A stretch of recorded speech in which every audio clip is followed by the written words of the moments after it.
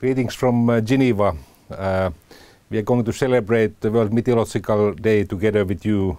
We will have our own celebration here in Geneva, and I'm happy to address your celebration in your country through this video message.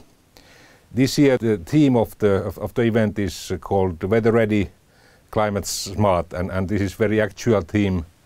We have been just breaking several records in atmosphere.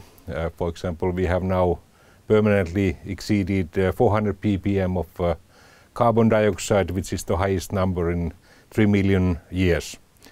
And last year, 2017, was the warmest year without El Niño impact. 2016 was still warmer, but there was a strong El Niño behind that. So the climate warming trend still continues. And we have started seeing growing impacts of weather on economy. For example, the hurricane season in Caribbean was the most expensive ever. It was $215 billion, and we saw fairly devastating impacts of hurricanes, for example, on island Dominica, where the GDP of the country was dropping by 200%. So it means 2 years economic input. It's a high number. And we have also been breaking records in global disaster costs last year, and we were exceeding $300 billion altogether.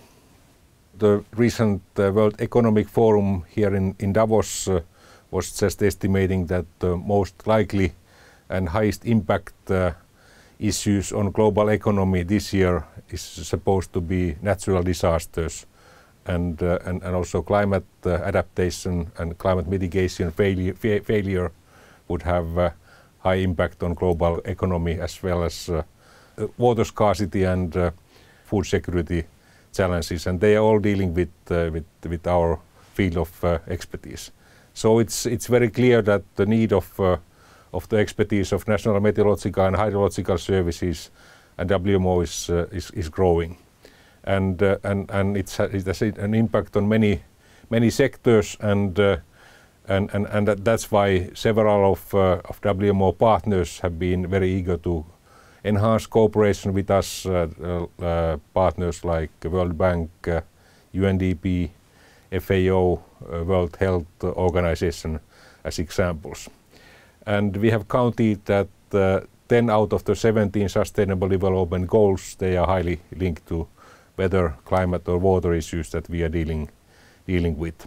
There's also great need of further development of the services in most of our member countries, and further development of the early warning services and climate services and hydrological services.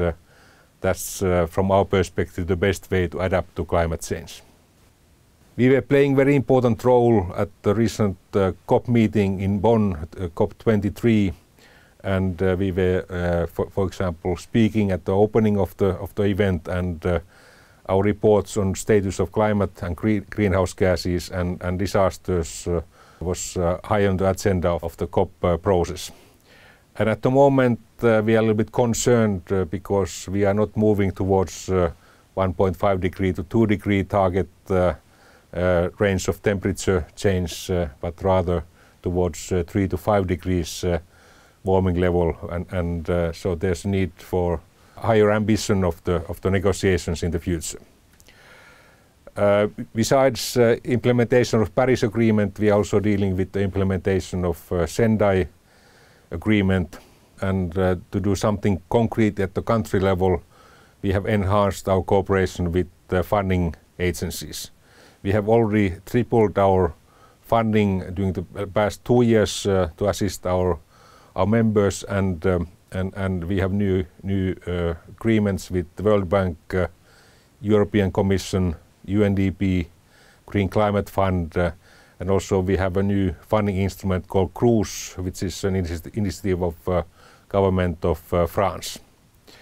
We are also working together with individual governments to advocate the role of national meteorological and hydrological services, and that it really makes sense to invest more in those services. At WMO we have also been preparing new strategy for the coming years, and the basic idea there is that we would focus much more on concrete action which is beneficial for the countries and their meteorological and hydrological services. We are also in the process to reshape our constituent body structures and their working practices to be more fit for purpose and to be able to provide better services for the members and use our resources more wisely.